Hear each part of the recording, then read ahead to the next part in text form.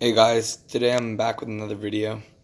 So my last video, I talked sort of negatively about this glove because I felt like there wasn't big enough of a pocket. Since then, I've kind of been using the glove more and squaring it up a little bit.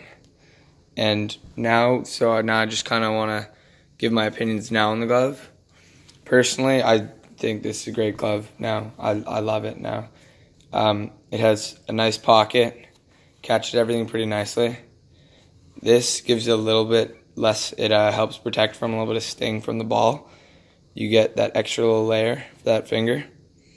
It's a nice looking glove. And honestly, I would highly recommend this glove. This glove took a little bit of work to get it the way I liked it, but now that it's kind of that way, the way I like it, probably the best glove I've ever had. I highly recommend this glove to anyone.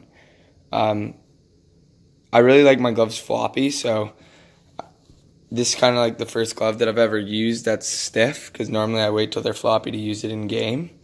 And like, I can only squeeze it like this much, but I can still game it. And I'm just excited for this glove to kind of get more worked in, a little bit floppier the way I like it.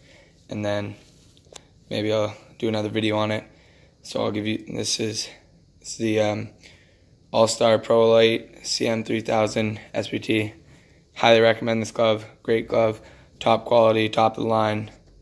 Thanks for watching my video. Any other questions, drop a question in the comments. Like my video, subscribe, share this video with your friends. Thanks for watching. Bye.